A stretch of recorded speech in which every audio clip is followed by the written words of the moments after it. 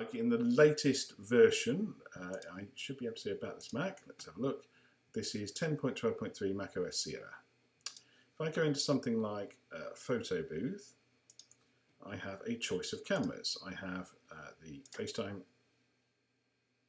camera, which is that one, and I have my Blackmagic Studio recorder plugged in, which is that one. Great. So that works perfectly. If I go into FaceTime itself, I have a choice of camera, which is great. Choice camera. I have the